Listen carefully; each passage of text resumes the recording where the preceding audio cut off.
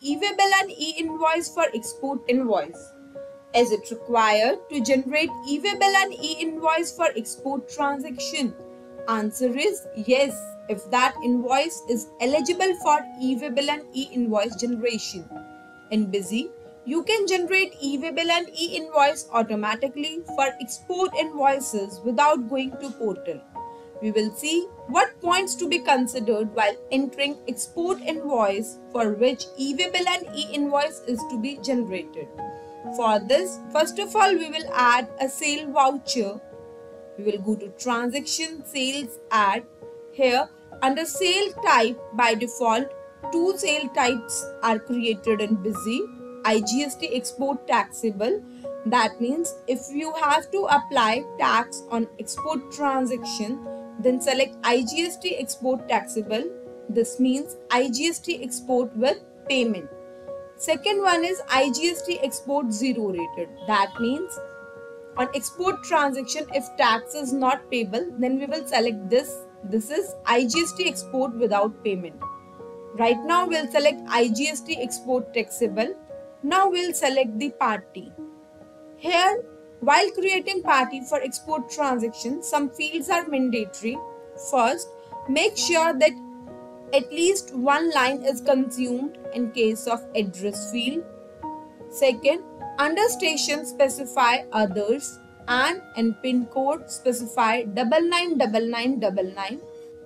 Now we'll continue with adding of the sale voucher. We'll add the items, apply tax, and click on save button.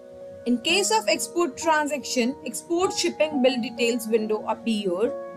Here you need to specify the port code. For port code, we'll click on update port address button.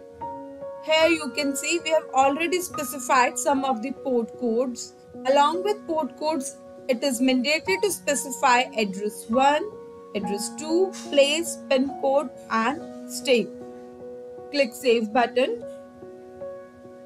After that, you need to specify the port code manually here in this data field. Click OK button. Now here transport details window appear where you need to specify station. Under station, specify the port that is specified under port details window.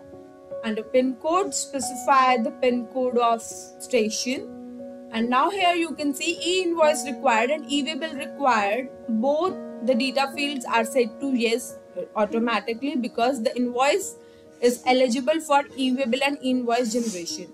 If you want to generate E-Way Bill and E-Invoice, combinedly specify yes.